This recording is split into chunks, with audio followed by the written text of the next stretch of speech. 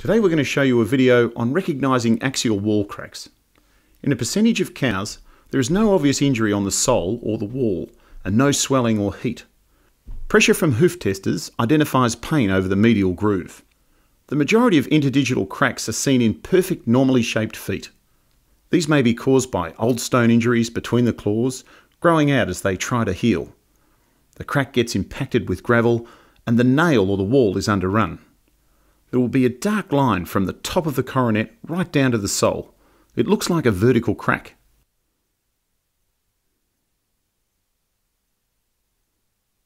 You sometimes see interdigital cracks in cows with poorly conformed feet. In this case, the cause is not traumatic, but genetic in origin.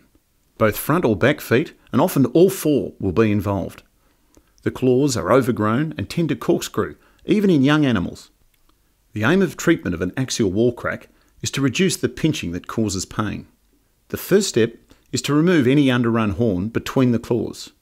This area of the foot is particularly sensitive and difficult to get at. Care must be taken not to cut into the quick. Any bleeding makes it really difficult to complete the paring properly, and often the wound will result in proud flesh. Finally, pare the healthy sole below the medial crack to transfer the pressure away from the injury. With careful paring, it will heal without needing a bandage.